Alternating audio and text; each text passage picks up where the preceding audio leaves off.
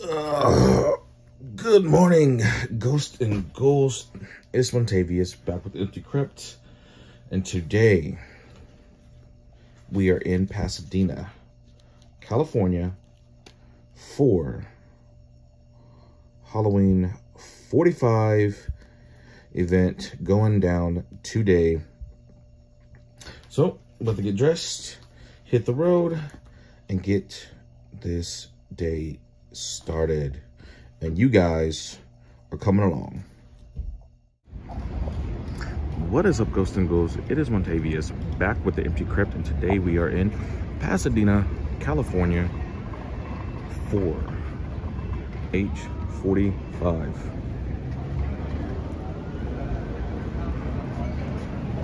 Let's head on in and get it started.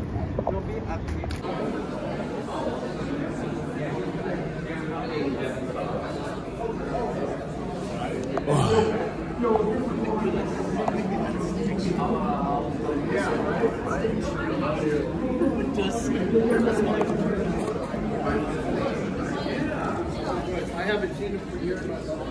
Cool. I'll let him know.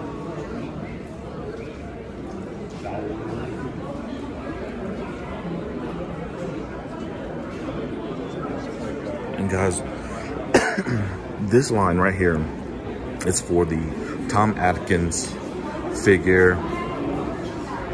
Luckily, I secured mine yesterday, so I don't have to wait in that.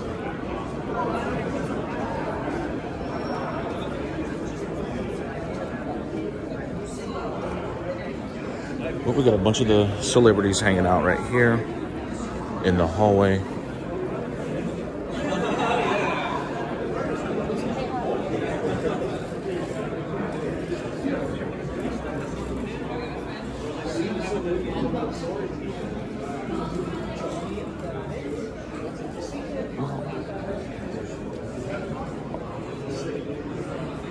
Alright guys, looks like we got Don Shanks, Dee Wallace, all that good stuff.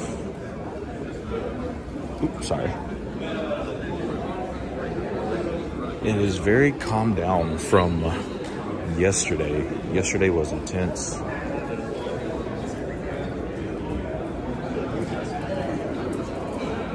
Yesterday was a crazy day.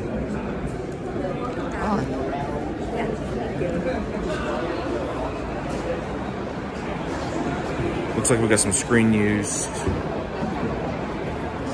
props here.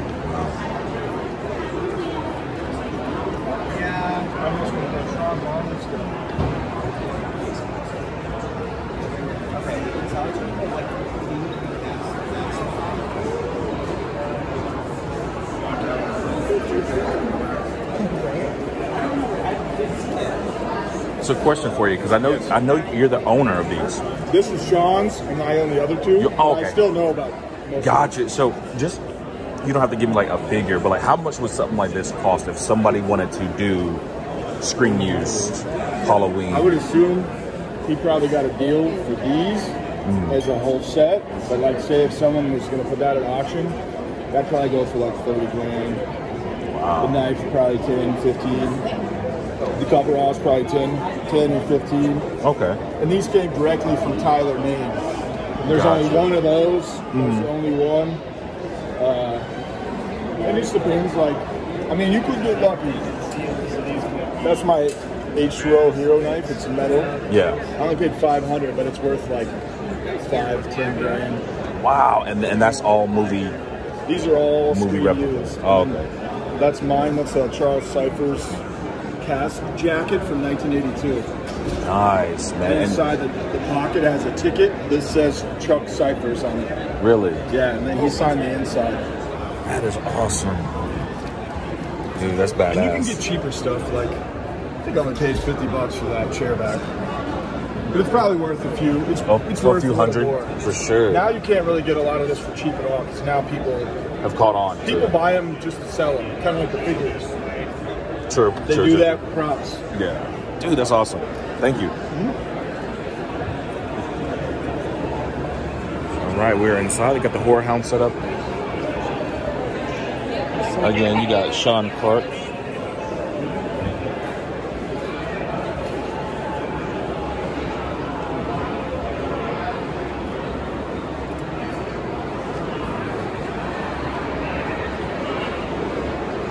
Trick or Treat Studios is here.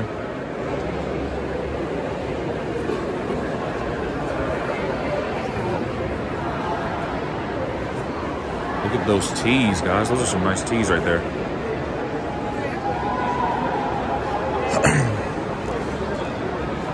Now, this convention, for those who don't know, this is once every 5 years. So this is the 45th anniversary of Terror.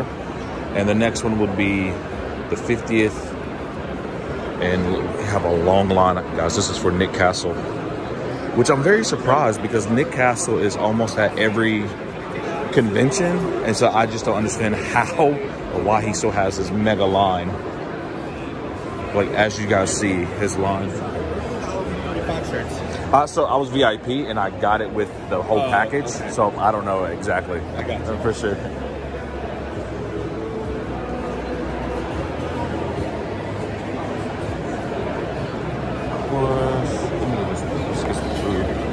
We got Danielle Harris. I mean, everybody associated. Dick Warlock here. Everyone associated with the franchise in some degree are going to be here. Excuse me.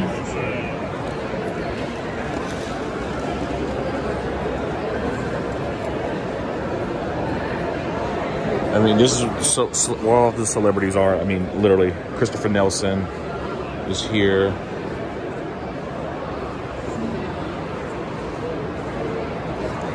Guys, look at these photo op opportunities.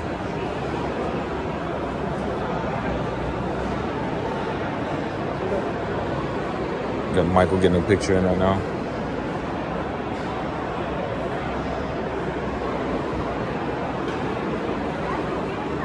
Such a good dude, man. I've seen people posting pictures. Oh, that's awesome. That's dude. a good pic. That is a great pic. Don't hang the baby out.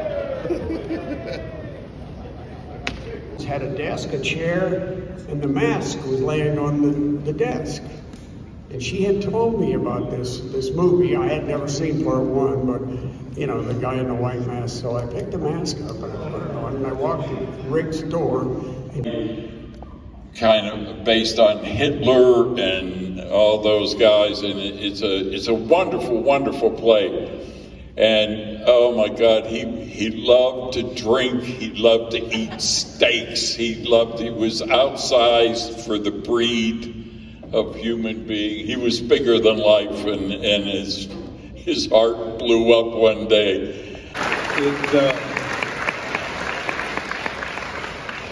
It had a rough start, and I chalked that up to two things. If we had followed the original Halloween and advertised it well and said something new this year, I think everything would have been fine because his own stunts. And, you know, okay, I'll knock you into the window, but going over the railing, I think the stunt guy should do it. I go, but they won't see your face. He goes, oh, okay. As long as they weren't seeing his face, he didn't care. But he was really a gentleman. And Peter O'Toole, they had approached him about doing a Pirandello play in London. And he said, well, I appreciate you thinking of you. I mean, what you see on the screen is all this intensity, all this thing happening. But if you're on the other side where we're making that piece, for instance, I'm gonna take a shotgun and I'm gonna impale this girl into a door. Well, there's a lot to make sure you hit your mark and make it look right. And you gotta make the intensity because you're not gonna hurt somebody. So you have all these other things going on. And there's this filmmaking part of the intensity that we bring to that moment when they say action, but I would compare it more to like professional football and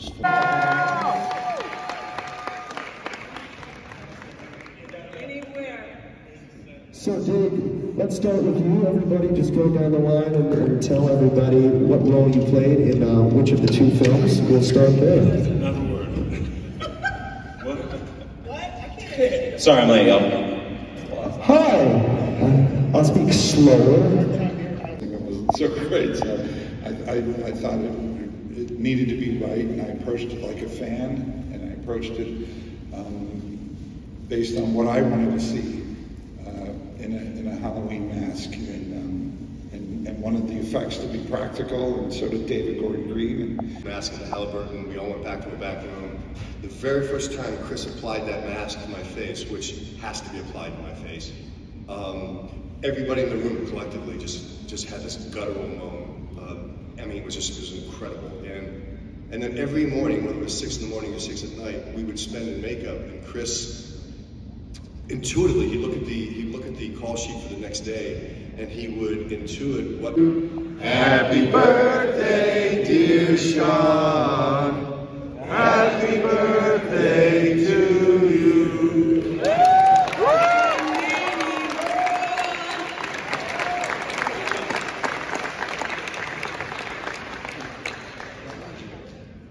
All right, anybody want a piece of this? Because I don't really like cake. No, I'm sorry.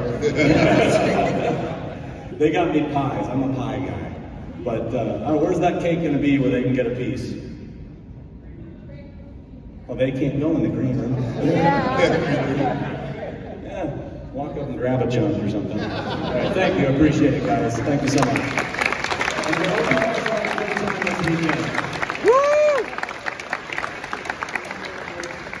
Rose was shot. It was so stressful that we had to get it perfectly framed, and also for it to look like there was a shift of weight enough for Corey to sort of slip under him. And that freaked me out enough. And then you can tell them what happened. Okay, so let me tell you, because the camera angle is so low, they put a pad, but it's not a pad. It's about an inch on the concrete, right? It's a hard rubber on concrete. I pulled a concussion on that one. I pulled a concussion out of that one. I've had concussions, I know exactly what they feel like. It's a spike in the middle of the brain, then you get a halo. I think that was on the first one. And then, I can't remember which one it was. Well, that's why I have concussions. So we kept trying to get it right. We met at an Ivy League school called the University of Southern California. Right here not too far away. Here. I had to come all the way from Westwood, California. He had to come from Kentucky. Bowling Green, Kentucky. Bowling Green. And we both were students at the film school there. And of course, you know, you start off and you just go, But of course, all of Nick's casts have become big. Nick Castle is one of the great directors of all time. That's it.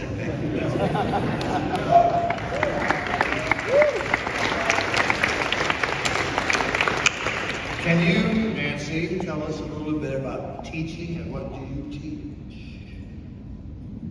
Please.